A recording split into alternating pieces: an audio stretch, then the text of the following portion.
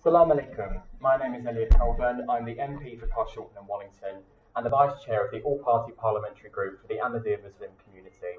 And I'm delighted to hear that Jalsa Salana is back on this year, even if only on a limited scale, especially as it was not able to take place last year.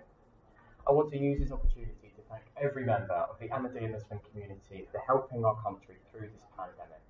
We remember those that we have lost, but pray for a better future after the pandemic. Your efforts in helping others exemplifies that all-important message that you hold most dear.